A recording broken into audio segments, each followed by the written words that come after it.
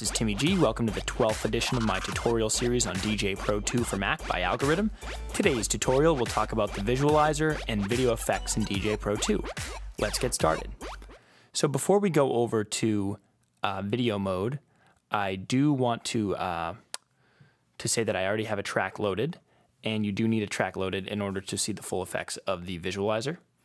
So I'm going to go over right here to the top right and go to video mode. And then to get to the visualizer, I click on this right here. And now we see the triangles. This is one of the default visualizer settings you can do. And to see the effect in full, we can play the track.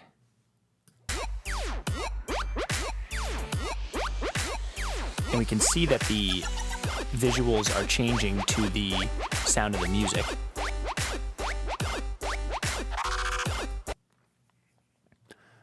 We have some options to pick here. So if I click this drop-down menu, I can see the cube, which looks like this. And then the halos. And then the levels. And the particles.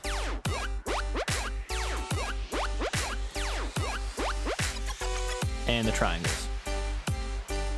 So those are the only options that you have for the visualizer, but you can do a lot of cool stuff when we start introducing the video effects with the visualizer. So to see the video effects, I'm going to click on this FX button right here, and then I'm going to click right here, and we'll start with visual effects. I'll explain the audio visual effects in a moment, but we have all sorts of effects here that we can choose from. And you can use up to 2 video effects per track. If you use both of them, it will not let you use the third. But I'm just going to quickly go through all of these and show you what they look like.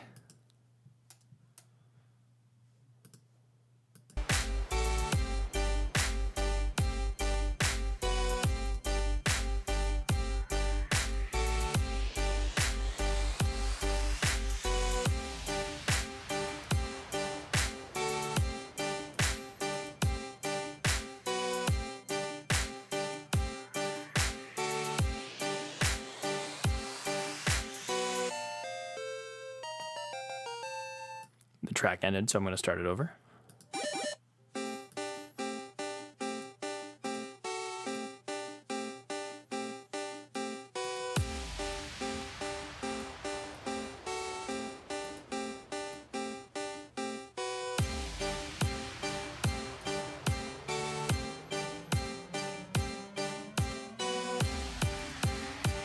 And we're back to the original grid EQ. You can also go and, like I said before, go to the audio visual effects. And I'm going to turn the dry wet knob on right now and show you what they do. So I'm going to go to audio visual and I'll pick echo. So right now, here's the track normally. And now I'm going to turn these on. And we can hear that the sound is being affected, but also the picture is being affected too. If you like the video effect here but don't like the audio effect, one thing you can do is turn this dry wet knob all the way down, and then you will only hear the original audio, but you can still see the visual effect.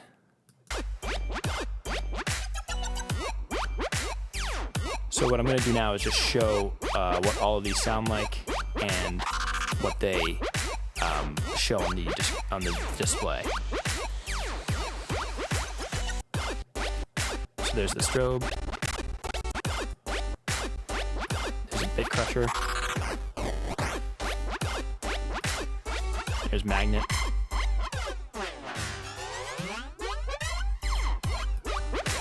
Reverb.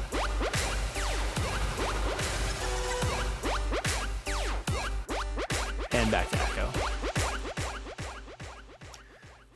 Now what I'm going to do is just quickly show what more than one effect looks like at the same time.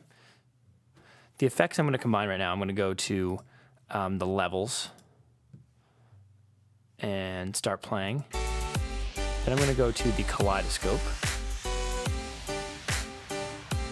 And we see we can get from a triangle all the way to a circle. And then I'll do a RGB offset. And that'll kind of spread the colors out to give us a pretty cool effect. So the visuals that you can get while using both the built-in visualizer and the effects can be pretty cool. The next thing I'm going to mention is that these effects also work with videos and picture. So I'm just going to use one of their stock videos right here. I will use this grid right here.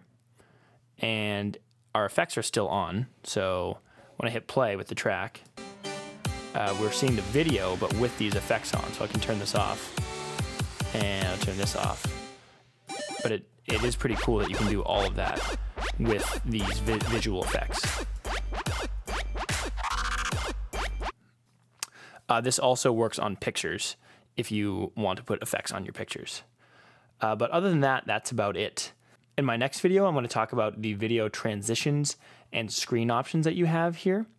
But yeah, so if you like this video or if it helped you out, be sure to give it a thumbs up. If you have any questions or video suggestions, be sure to leave a comment. If you want to see more content like this and check out my original music, DJ performances, or sound design tutorials, be sure to subscribe to my channel. Thanks a lot.